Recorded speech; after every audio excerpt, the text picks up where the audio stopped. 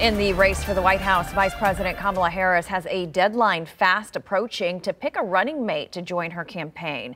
CBS News has learned at least 6 men have had calls with her team this week about the job. 4 governors, a senator, and a cabinet secretary. Meantime, former President Donald Trump's running mate, J.D. Vance, was in Arizona criticizing Harris on border policies. Now, one indication of how well campaigns are doing is how much money they raise.